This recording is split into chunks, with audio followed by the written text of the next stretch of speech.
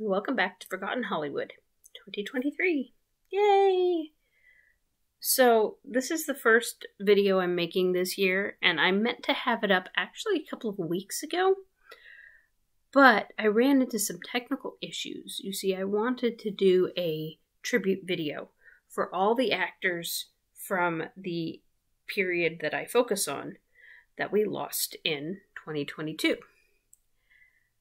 However, after looking through 3 lists of celebrity deaths, I noticed that there were people I knew we had lost that were not being honored.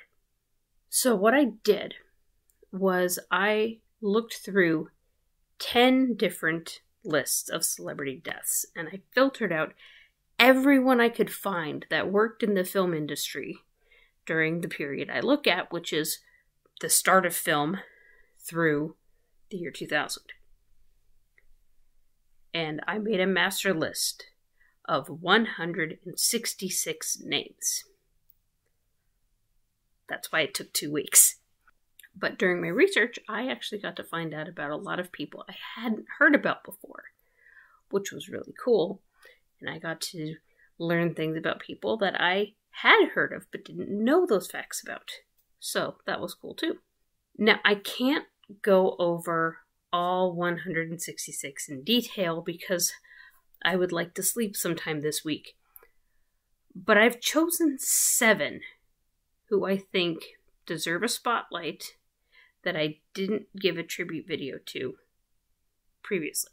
The first person I want to look at is Clarence Gilyard Jr., who spent 40 years working in the industry.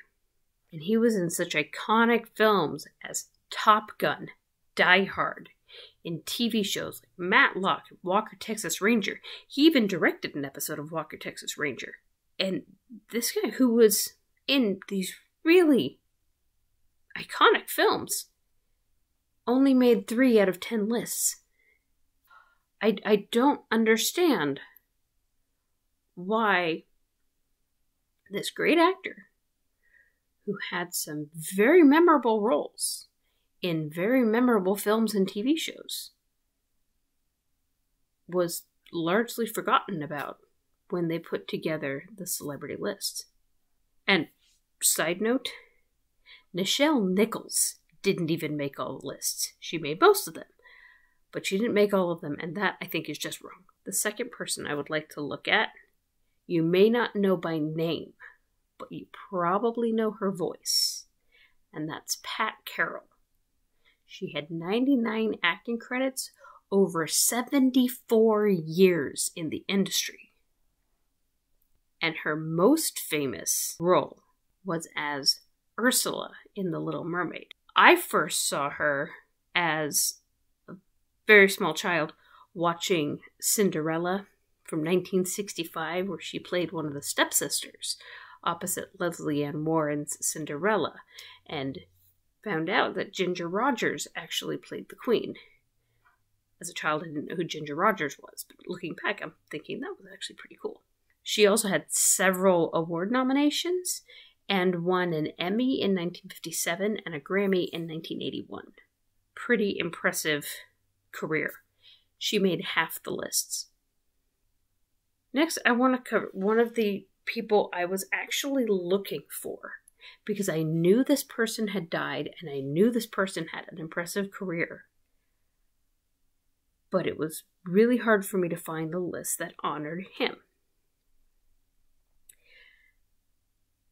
I don't recall his real name, but he was known professionally as L.Q. Jones. This guy was in everything. In 51 years, he had 165 acting credits. And just to remind you, an acting credit counts as 1 if they're in a TV show, even if they're in multiple episodes. This guy was in everything. He was in Cheyenne, Perry Mason, The Big Valley, 25 episodes of The Virginian, Columbo, The A-Team, Casino, The Mask of Zorro. This guy worked from 1955 until 2006. You know how many lists he made? 2. out of 10. The next guy is also very recognizable. Stuart Margolin. 123 acting credits over 61 years. He was working until he died. Starting in 1961 to 2022. He was in Kelly's Heroes. He was in Death Wish with Clint Eastwood.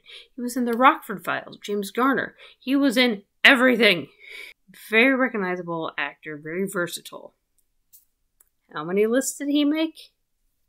2. Why? I was telling my husband about people like L.Q. Jones, like Stuart Margolin, like Clarence Gilliard. And he pointed out something. He said that the actors who are ignored when they make their celebrity lists are the working actors that make Hollywood. Stuart Margolin, L.Q. Jones, Clarence Gilliard, they played support roles. They didn't star in a lot of things, but they had support roles. But you can't have a TV show, you can't have a movie with just a star. You gotta have the antagonist, you gotta have the support roles. Watching episode after episode of one person doing something by himself is really gonna drag. But these guys are the backbone of Hollywood. They deserve to be remembered. They deserve to get the credit. And a lot of the people on my master list are actors like these, who they may not have been in much, and they were never stars, but they were there, and they supported the stars, they supported the production, they made things happen. The next person I want to look at, again, shocking that they weren't on more lists, is Monty Norman. If I showed you a picture of him, you probably wouldn't know. But you know what he did, even if you didn't know he's the one who did it. He was a composer who created the theme for a movie called Dr. No in 1962. And his music, predominantly that theme song, is found in 136 soundtracks. Talk about the death of an icon. And he only made 3 lists. Credit where credit is due. The next person I'd like to look at is also someone you probably don't know the name, probably wouldn't recognize him if you saw a picture, but you know his voice. Peter Robbins, a child actor from 1963 until 1972. At the age of 9, he started voicing Charlie Brown. He was the voice of Charlie Brown in The Great Pumpkin and A Charlie Brown Christmas. He also guest starred in a lot of TV shows, including The Munsters, Rawhide, Get Smart. And how many lists did he make? 2. It's just sad how these people are not remembered by society that they've given so much to. The last person I want to look at is someone who's a lot more modern, but he's been working in the industry since 1977, until his death last year. And I apologize if I butcher his name. I apologize if I butchered any of the names on this list. But that is Tony Sirico. He had 79 acting credits over 45 years. He's known mostly for playing mobsters, such as in The Sopranos, which is probably where he's best known. He was also in Goodfellas, and he even played a mobster in A Muppet's Christmas Letters to Santa, which I find kind of interesting. But he was in a total of 74 episodes of The Sopranos, starting in 1999, which is why it counts, because it's before the year 2000. But one thing I found out about him during my research, which I thought was really interesting, is that he actually was arrested for extortion, menacing, and carrying a weapon in 1970. Kind of makes you wonder how much of his performance was based on experience. So those are the highlights of the list. But like I said, there are so many more, and it was really hard to pick.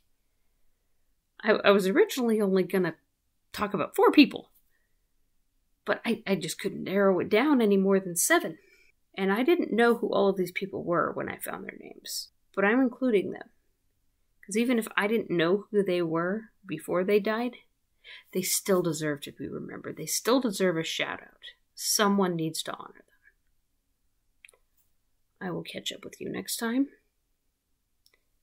Please enjoy this list of 165 stars of Hollywood from in front of and behind the camera